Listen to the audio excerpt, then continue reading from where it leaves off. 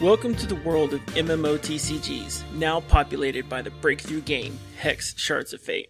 This is the first digital card game to take the concepts of an MMO and merge them with the depth and breadth of a competitive TCG. Our primary focus in these lessons is going to cover the basics of trading card games and then move through the concepts surrounding competitive play, game formats, spending your money well, deep delves into the game mechanics, and then into the PvE of Hex Shards of Fate. Today, we'll be looking at getting started with Hex. Hex Shards of Fate will be entering the alpha state of game development and allowing a select group of players the ability to work hands-on with the PvP elements of the game. How do you join this group? The best opportunity was the Kickstarter campaign. Contributors were given access to beta, late alpha, as well as other incentives. At this stage of development, the Kickstarter is closed, having raised $2.2 million to enhance the development. One option remains to get into the alpha, and that is the Slacker Backer promotion.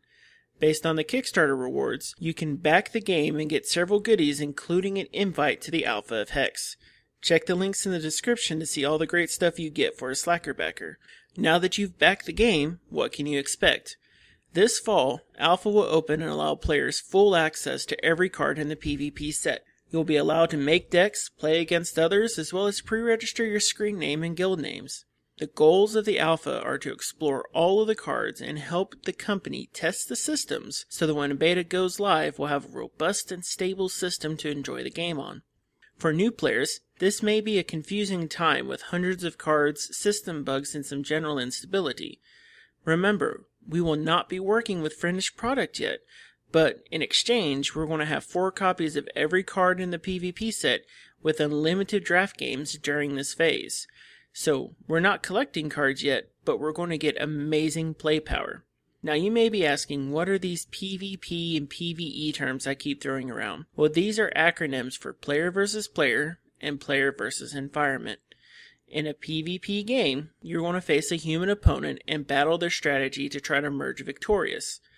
Player versus environment, those games you'll face a computer opponent testing your strategy against the game's artificial intelligence.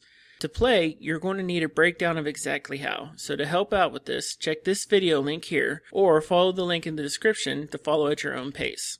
Hex already has a dedicated community working to help guide new players from novice to experienced hexer, and you should take advantage of this wealth of resources as we go through these lessons.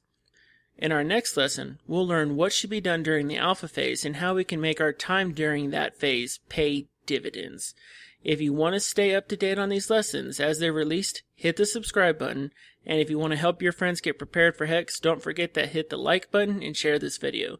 Till our next lesson, I'm Mokog, and this is Hex Hunter.